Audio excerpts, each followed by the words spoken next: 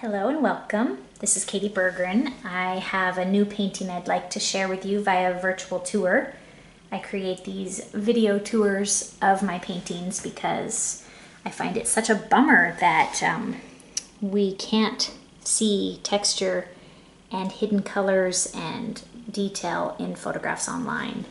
I used to do studio shows, I used to do events every 3 months.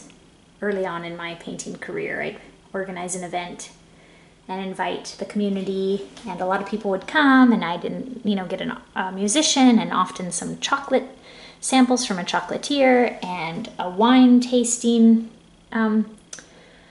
coordinator would come along, and we'd have wine and chocolate and music, and we'd look at art and visit for hours, and it was very fun. It's also a lot of time away from my kids.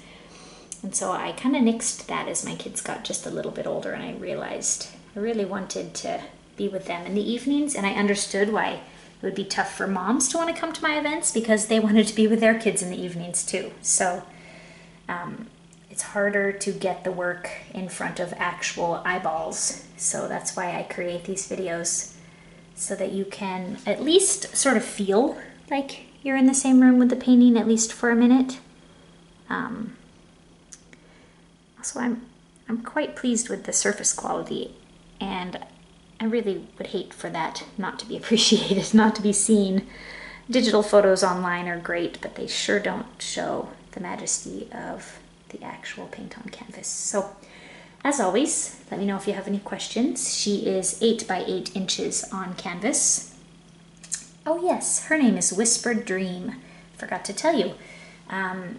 I did a sketch and a little drawing when my boy was young, my first boy, and I called it Tell Me About Your Dreams, because one time he woke up, and when I went to get him from his crib, he was just kind of in a funk, had the raised eyebrow and was kind of looking at me funny, and I thought, tell me about your dream. What did you dream? And so that kind of hung with me. That's kind of hung with me for the last many years, that idea. And so this piece is a little bit different. It's called Whispered Dream, because it's more like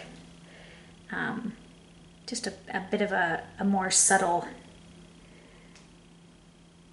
invitation. And the words that came along with this painting are, tell me about your dream, you are mine. So there you have it. Whispered Dream. She's 8 by 8. She is an available painting as of the creation of this video, but I don't know how long that will last. Thank you so much for taking the time to follow along and for listening to me ramble. Have a wonderful day.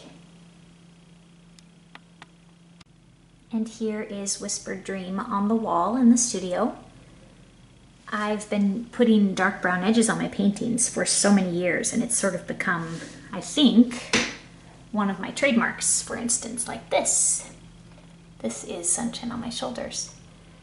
But I have been playing a little bit lately with putting some different colors on the edges, and even some white, and even carrying some of the detail from the painting around the corner onto the edge. So just experimenting and exploring a little bit.